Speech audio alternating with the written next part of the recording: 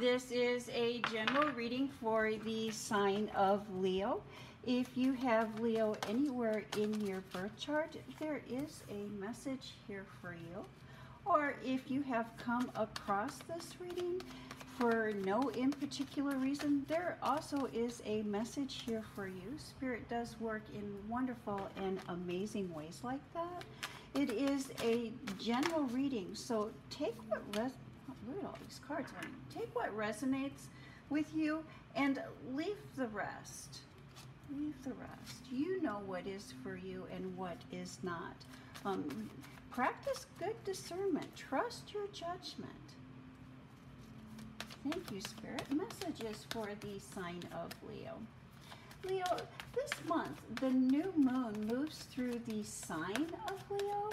You may find yourself in the spotlight and not knowing what to do, or you may even find yourself in a position to receive criticism.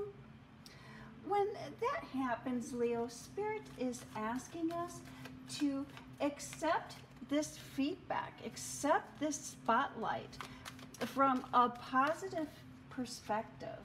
You have the ability to determine whether that information, that criticism is going to use to deflate your ego, or you can use that to build yourself up.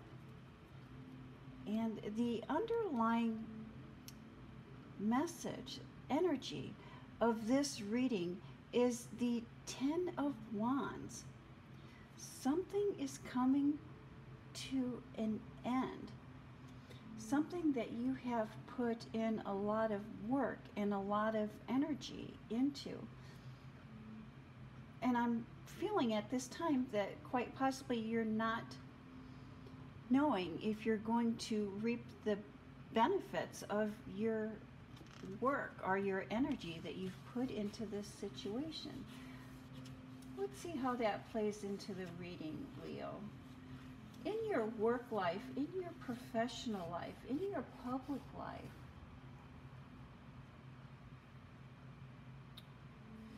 disagreements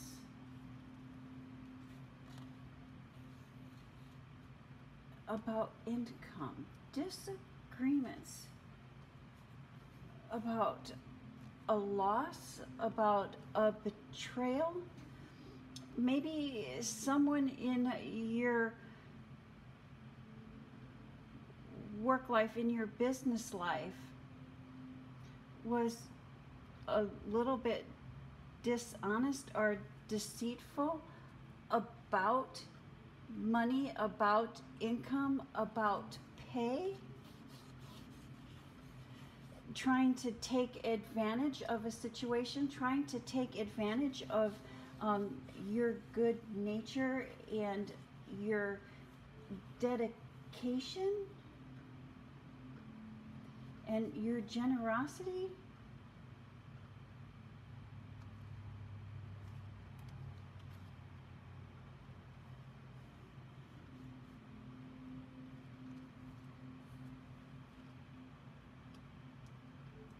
Somebody is really hitting all of your buttons. You've had enough. You've had enough of the lack of compensation. You've had enough of the manipulative behaviors. You've had enough of the deception, the empty promises. Maybe somebody was saying that you were going to get a raise or that you were going to get a bonus, that a promotion was going to happen, but saying that something was almost like dangling a carrot, telling you that something was going to happen, that something was going to occur, taking advantage of your generosity, your trustworthiness, or your trustfulness. You're very trusting to people, and of situations. You say what you mean, and you expect other people to say what they mean, but that has not been the case. and it's causing you to want to have words, to want to take action, to move on, to put an end to this. You are wanting to put an end to this. But this next few weeks, Leo, keep your temper. Keep your temper in check. Instead, hold your tongue, be patient, and plan your exit strategy. I understand that this has got to stop, but let's stop it on your terms. Let's stop it in a way that is going to be most beneficial to you. By you holding your tongue, being patient, and working on an exit strategy, you will be able to transition into the next phase of your career, the next job, whatever it is that you are putting an end to and moving on to. You can control that transition if you control your tongue. In your home life, in your private life, look at this beautiful star. You know, and the star card in the tarot represents the Aquarius, and we are in the age of Aquarius, and it's just in the beginning states. It's just in the transition stages of moving into the age of Aquarius. And I do believe that is why the Aquarius card has been showing up in a lot of tarot readings. It is because we are moving into and getting into the cycle, getting into the groove, getting into the rhythm of the age of Aquarius. And Leo, what I think that is asking or having you look at is you are the star of your own life. You are the actor, you are the creator, you are the director. You have the ability to write your life and live your life the way that you envision it, not the way that other people are envisioning it. Your work life has been directly affecting your home life. Directly affecting your home life. And those closest to you are wanting you to keep your work life and your private life separate. And start something new with them. It's okay to have two sets of friends, to have two groups of people, you know, to have one for your work and one for your home. They don't always necessarily need to intermingle. They do not necessarily need to intermingle. But here I see you focusing in. So the universe is bringing you in some type of financial gift into your home life, into your private life.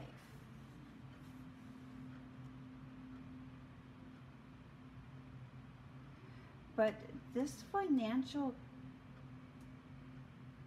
gift is separate. Perhaps, are you wanting to work from home or start your own business, work for yourself?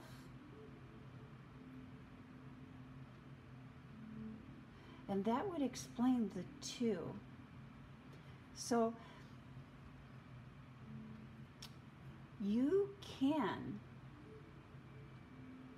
start a side business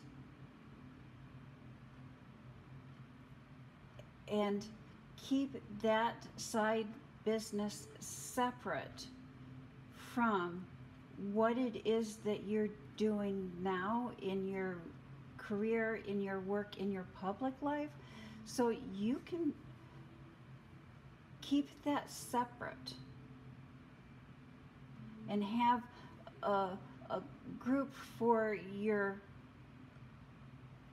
public life and a different for your private life. And be patient and grow and nurture what this is that you're wanting to create for yourself. Creating for yourself a business, financial freedom, financial success. And quite possibly that could be the plan, your exit strategy. But build this slowly. Slow and steady is going to win the race here, Leo. Slow and steady is going to be the race. And so keep working on this and keep nurturing this in your private life that you're wanting to build and create yourself. And then as it starts to generate money, as it starts to generate the financial success that you're looking for, when it can generate enough income that you are generating in your public career, your public life that you're doing now, then you can put in your resignation. Then you can leave this position. But wait, don't jump the gun. Wait until this is financially steady, financially stable. It is going to take a lot of work, a lot of focus, a lot of dedication, and a lot of patience. And I think especially the patience in continuing what it is that you're doing in your professional life, your public life now. But put in the time, put in the work, and it will end, and this new venture that you're wanting to start, this new business, this new that you're wanting to create, will take foot. But now is the time to plant those seeds, to water and nurture it, and do not take from this until it is generating at least enough income that matches what you're doing here. Final thoughts, final messages. And we have this Four of Pentacles. And this Four of Pentacles, again, is asking you to balance and protect the four areas of your life. And so why it is about balancing and protecting the financial, it's balancing and protecting the financial, the spiritual, the home life, and the public life. That is what this Four of Pentacles is asking for you at this time, is to balance and verify and protect.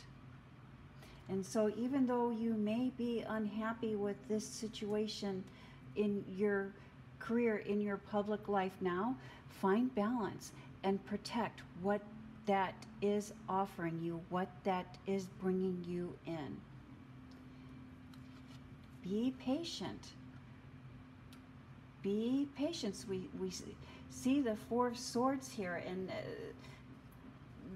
this person is resting on their words and being patient with their words and not rushing in and not making rash decisions, or letting our temper get the best of us.